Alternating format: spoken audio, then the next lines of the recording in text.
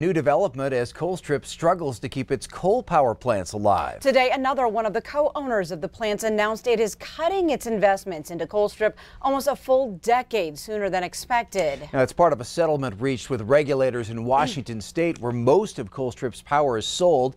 Avista Corp, one of 6 plant co-owners, initially targeted an exit date of between 2034 and 2036 for units 3 and 4. Now Avista plans to be out of Colstrip by 2025. As part of the agreement, Avista has pledged $3 million to help the community transition away from the economics of coal. Avista is at least the 3rd co-owner to speed up its departure from Colstrip.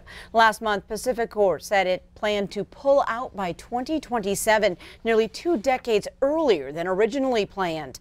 Now, the agreement is subject to approval by the Washington Utilities and Transportation Commission. Colstrip's older units 1 and 2 are already slated to close at the end of this year.